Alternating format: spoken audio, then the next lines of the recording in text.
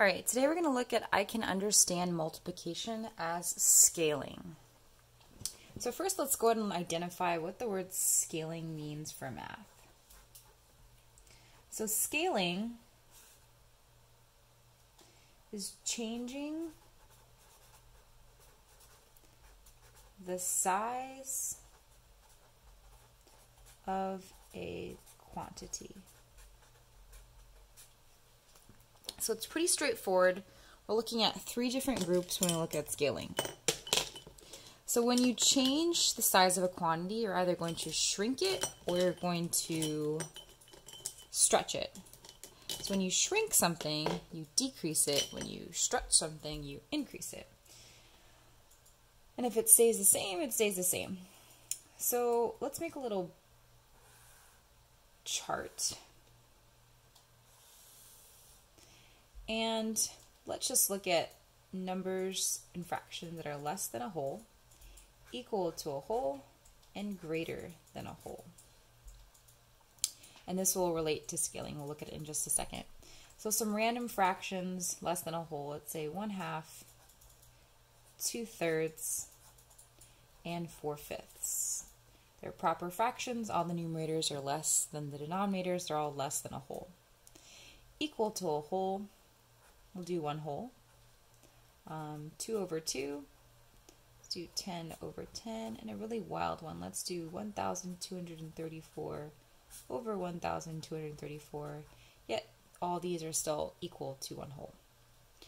Our last one, greater than a whole, we can say 5/4, 7/2, and let's do 8/3. They're all fractions. They're improper fractions though, so they're greater than a whole. Now, the reason we wrote these down was to look at if I were to multiply a factor. Let's use a fraction. So let's use the fraction 1/2.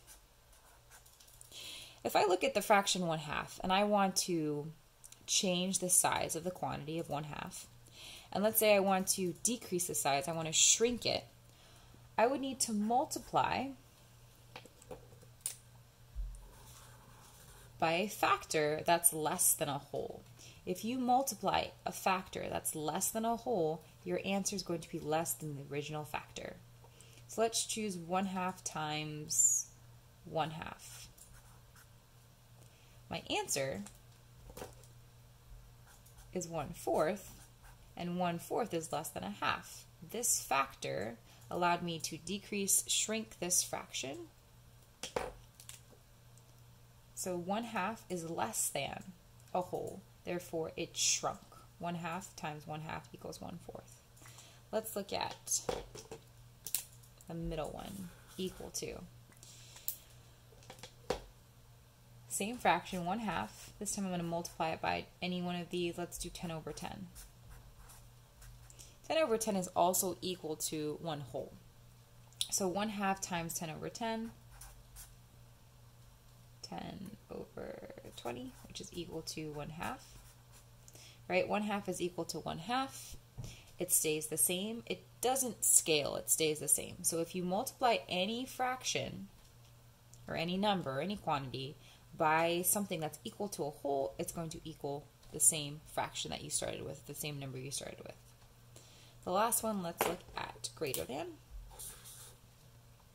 So if I have 1/2 and I multiply that by any number or any fraction greater than a whole, let's use the first one, 5/4.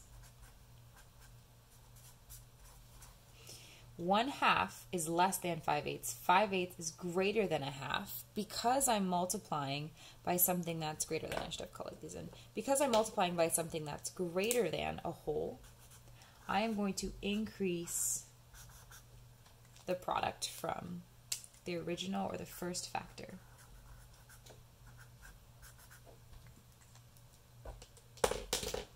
So to recap real quick, understanding multiplication as scaling, all three of these examples I multiplied. If you have any fraction, any whole number, and you want to change it, and when you change it, you think, do I want to decrease it? Do I want to have it stay the same, or do I want to increase it, shrinking or stretching? you have to look at its factor. If the factor is less than a whole, it's going to decrease from the original. If it's equal to a whole, it's going to stay the same, right? A half is a half. And if it's greater than a whole, 5/4 is greater than a whole, the half is going to increase in size. 5/8 is greater than a half. And that's all for I Can't Understand Multiplication as Scaling.